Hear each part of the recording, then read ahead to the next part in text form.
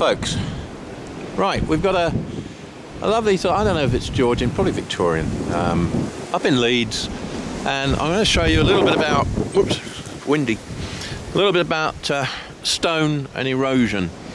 Now then, what we've got here is obviously the inevitable cement pointing, and you can see that we've got cement strap pointing, and you can see how, because moisture is trapped into the stone by this, the stone itself is eroding.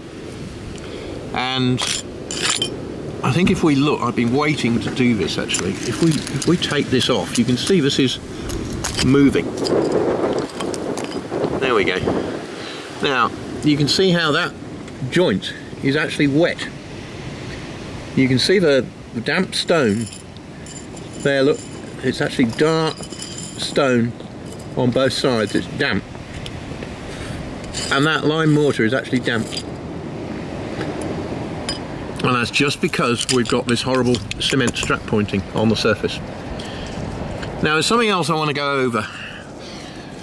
When acid rain hits this stone, the acid rain contains sulfur dioxide from all the car fumes, and that sulfur dioxide attacks the binder in the sandstone. The binder is calcium carbonate, it's calcite. So calcite is attacked and it forms calcium sulfate. If you don't believe me, go back to your chemistry lessons. Now, calcium sulfate is gypsum.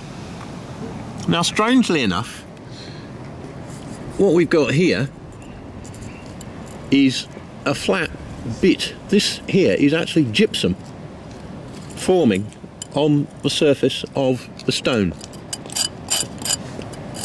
and you can see as I take that off that the stone is wet behind it. You can see with a dark shadow which will dry out rather rapidly, but what we're getting here is acid erosion of stone which is forming gypsum, and as you all probably know, gypsum traps moisture. So you got moisture being trapped, the stone then gets cold and you start getting spalling. So acid erosion starts to cause disintegration of the stone, and you got more of it here, look.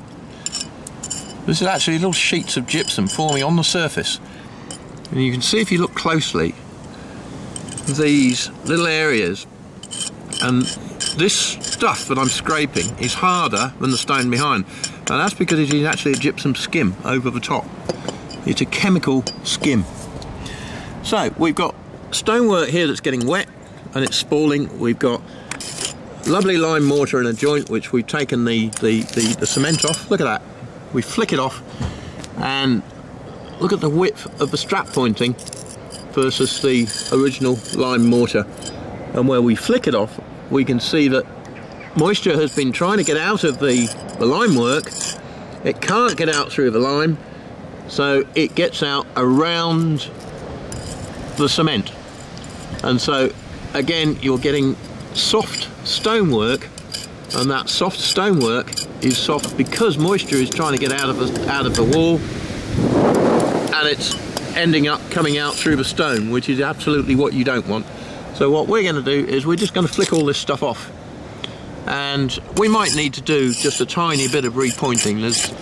To be honest, I don't think we need to do much at all, but you might get the odd little spot here like there where we need to do a little bit of spot repointing in lime just to stop penetrating rain getting into the wall.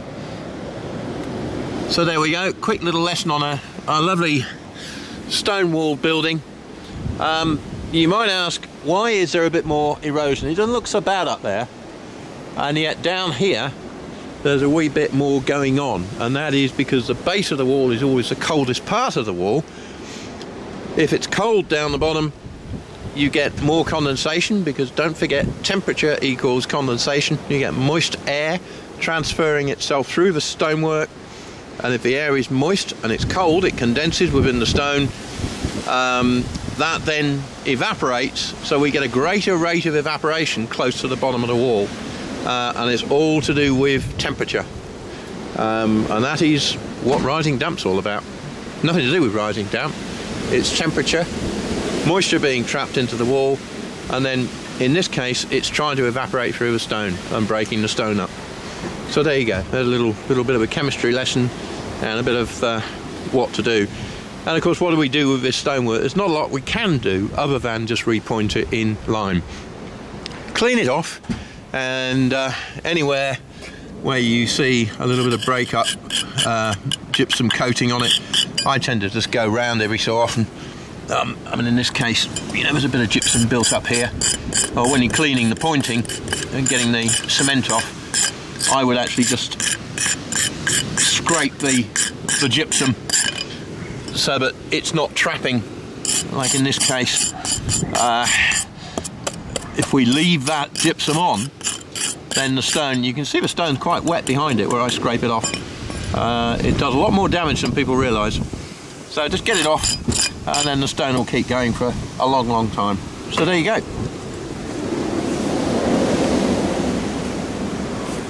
Sort of, this is John, my latest recruit. He's on the team now. And yeah, that's Damp Sniffer Dog. That's Sootney. So there we go. Back to the house. We'll go and sort out the house again now. Oh, and lots of good ventilation here. We've got good subfloor ventilation for a change. So we don't have rotten floors.